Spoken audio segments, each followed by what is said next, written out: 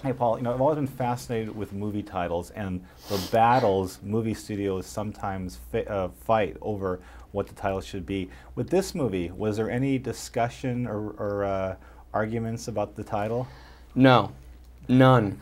The great benefit of Boogie Nights was from its success is that I was able to get the privilege of final cut on a movie.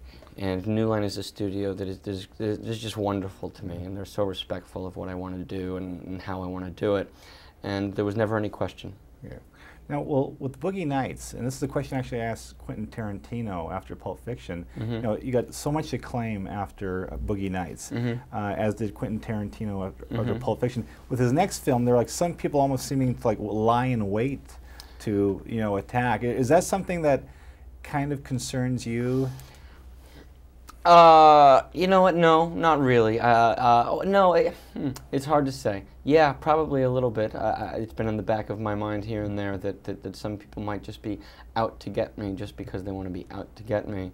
And I think that I'll be smart enough to decipher when that's the case. And if I see it, then I'll know that that they're not deserving of my attention anyway.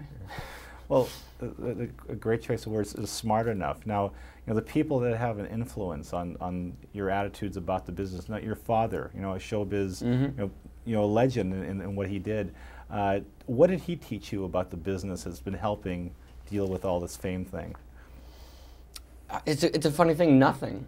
And I don't mean that as an insult towards him in any way, but he was peripherally involved in show business. Is the ironic thing, is that most of his work, in fact, all of his work was done in a recording studio booth away from Hollywood, and we never really talked about it much. We never really talked about. My dad was not one to give advice. He was really just one to just kind of sit back and support. Well, a question about casting. Last time we talked about the casting of Burt Reynolds, and remember last time we talked. You look so young, and we're just wondering how like these big name actors would react to you with this film. You got Jason Robards.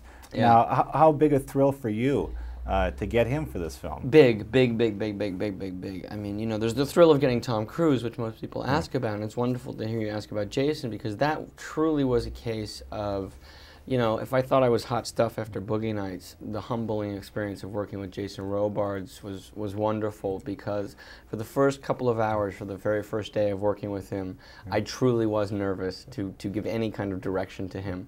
And then at one point he just said, like, what do you want me to do? And I was like, okay, good, okay, now I can talk to you, And, he's Sir Jason Robards to all of us. And I do have to ask one Tom Cruise question. That's fine. I mean, was he at all hesitant at any point? Because when he comes in with that opening speech, it's so politically incorrect, very hilarious, but, it's pretty nasty. Yeah, was he a little hesitant about that? The funny thing is, he was sort of the exact opposite. Is that my job in directing Tom was to sometimes calm him down. When you become a character, Frank T.J. Mackey, like that, you can really get carried away in it, and he started to just sort of improvise things and just sort of fly off the cuff, and I would just say, you need to calm down. He was so excited in playing the part that every once in a while he'd come up with a suggestion like, what if I used a whip in this scene? What if, I'm like, no, you're being an actor, stop, no whip, just say the lines, and it was just funny to watch him do that. One of the more fascinating things that ever happened to me was I was on a soundstage once where they were auditioning kids for a TV show. And I'd never seen stage moms in action. Yeah. Oh, it's a sight, isn't it? Now, I mean, what inspired you to put those characters? I mean, the adult, kid star. I mean, what have you seen with child actors? I've seen it, and I think we've all seen it, or we're all aware of it, and it's funny at first, but then when you really examine it and think about it, it's really quite tragic.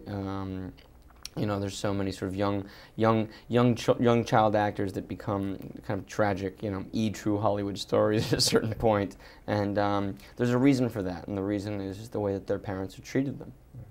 And last question: difficult actors to work with, egos out of control, won't take directions, the dogs.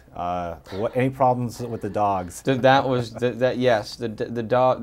One of the dogs was the Burt Reynolds of this movie. Truly difficult. There was one dog that just wouldn't do what we wanted it to do, but he finally did. Okay. Well, you mentioned Burt Reynolds there. I mean, I was curious on the last film. I was kind of wondering, was there a little bit of, did he have total faith in you when you were making the movie at first? No, he didn't. Absolutely not. Burt Reynolds didn't have any faith in us, unfortunately, but I think it turned out well for him. Okay. Like, you know, the reason when we talked about that, the first one, and was that lying through my teeth?